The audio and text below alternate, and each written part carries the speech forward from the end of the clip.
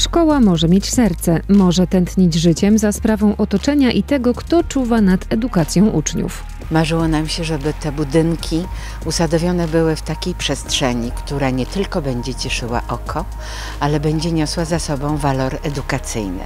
Dzisiaj można siedzieć na trawie, a nie starym, spękanym asfalcie. Dzisiaj można tu wyjść na przerwę lekcyjną, odpocząć. Miałam przyjemność pokazać Państwu ogród, o który wzbogaciła się nasza szkoła, a teraz serdecznie zapraszam do szkoły na spotkanie z naszymi nauczycielami.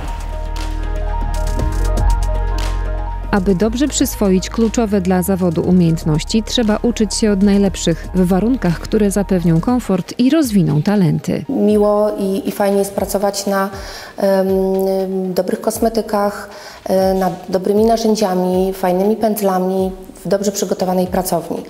Pracuję w szkole 8. rok i tak naprawdę z zawodu jestem magistrem sztuki po Akademii Sztuk Pięknych i moja pasja tak naprawdę dotycząca wizażu, bo pracowałam przy sesjach zdjęciowych jako stylistka zaraz po studiach. Moja pasja przerodziła się w zawód. Myślę, że każdy nauczyciel musi być trochę pasjonatą, bo inaczej nie pociągnie za sobą tej młodzieży. W dalszym ciągu się rozwijam. To nie jest tak, że osiągnęłam jakiś etap, koniec, kropka.